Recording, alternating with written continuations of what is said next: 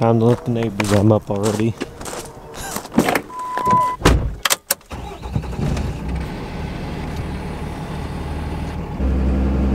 We are on the road, headed to Devin's place yet again.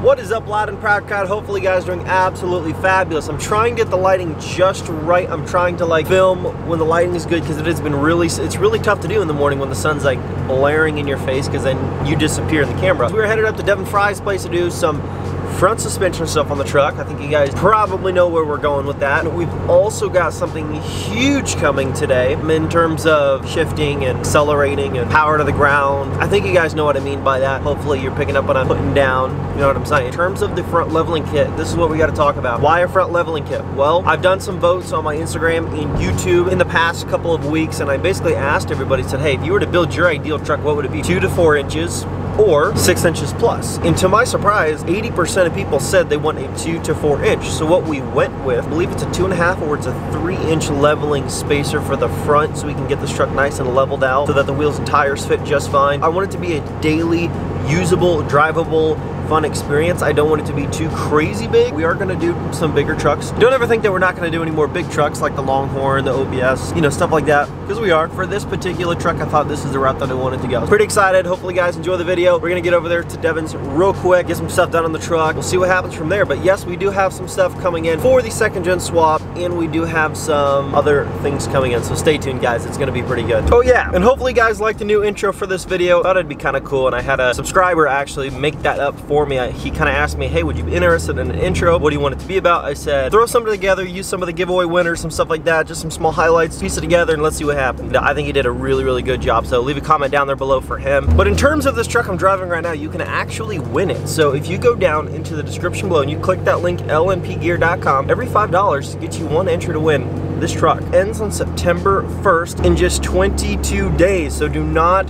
procrastinate and waste time. Enter while you can, get those entries in, and enter to win this beautiful, beautiful 3rd gen. Here we are. I'm assuming he just wants me to pull in.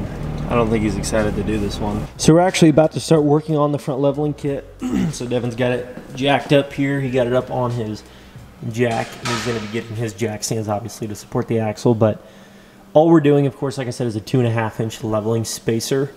And then it's just going to stack on top of that coil, and then we're going to replace the strut with a Bilstein 5100 series. But other than that, pretty simple. Not as easy as like doing the 2018 or 19 trucks or any of the, you know, later model 4th gens, but it shouldn't be too terrible.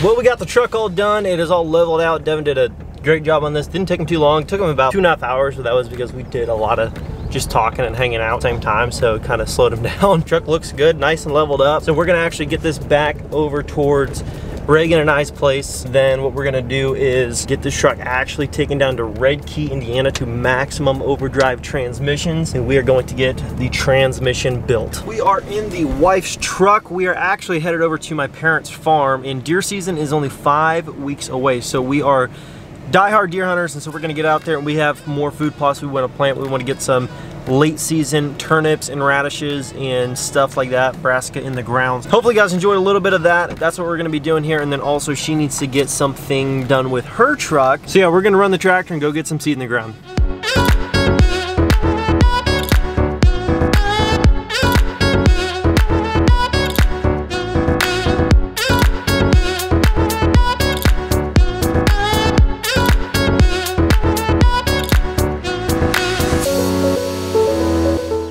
What do we have here? So guys, we are on the wifey's truck and we are back here with a paint scraper thing. Let me tell you what we're doing here. So we put the new Anthem wheels on her truck approximately, when was that? A week ago? 2 weeks ago? Yeah, I don't know, a week or two, it doesn't matter. The point is, we put them on, took the truck there, The day after that, she posted a video and people were saying, don't forget about the retainers on the wheels. And I'm like, what could they possibly be talking about? They said that the retainers on the wheels, even though they're so small and so thin, I mean, you can see just how paper thin those things are. They pretty much have almost nothing sticking out. But anyways, they're just enough to create a small vibration in the truck, right? Just a really, really, really faint vibration if you're going like over 55. And so what we're gonna do is pop these off. I already took them off the fronts, and the fronts have 6 of these little retainers, and then the backs have 2, just one, you know, directly across from each other. So all I've been doing is I've been putting this here, taking my hammer, hitting the back handle, it bends the retainer out, then I just take these, snip it, and they fall off. So very simple process, but just a really small thing that you don't want to forget, because now we have to stop our day and come over here just to do basically like a maintenance check, just to make sure something doesn't break on the truck or anything doesn't go wrong. I mean, she might have put, you know, 25 miles, 30 miles on the truck with these on there, but it's definitely not something you want to push off. So we're getting these popped off right now.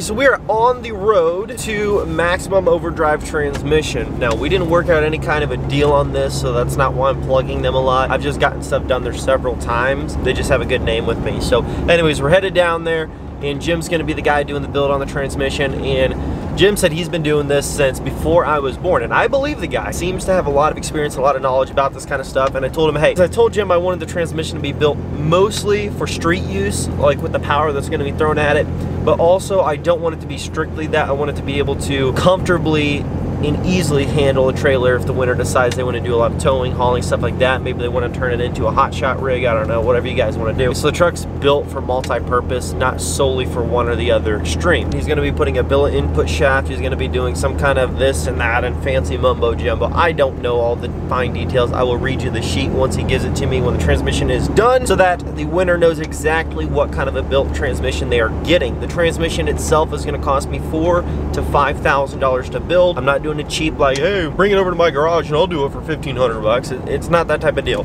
It's an actual quality built transmission, and he offers, I believe, I'm not holding him to this because he didn't tell me this recently, but on the last one he did, I thought he said he offered a 35,000 mile warranty on the build itself. He'll fix whatever's wrong with it. So anyways, we're gonna get over to the shop here. Hopefully you guys are super excited for this. Let me know what you guys think about the leveling kit. Now, the truck does not have like Cali lean.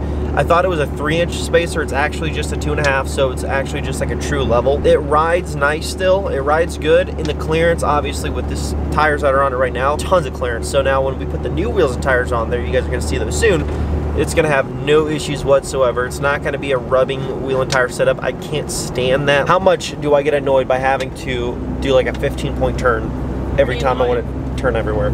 Pretty annoying. It's pretty annoying. So like for Rosine, we need to get her 5-inch lift on there, because it's not the funnest thing to like back up, pull forward, back up, pull forward, back up, pull forward. It's just not fun. It's not enjoyable. It doesn't make it a great daily driver vehicle. And I don't want to do that to somebody and be like, oh, well, it looks great for pictures, you know, to get people to enter, but yeah, it's like, it drives like crap. So we're putting a usable wheel and tire setup on this, just like what we did with the Mordecai 12 valve. It's going to be a usable daily driver setup that you don't got to worry about, you know, not being able to actually turn your wheels. Do not forget to grab your Loud and Proud merch.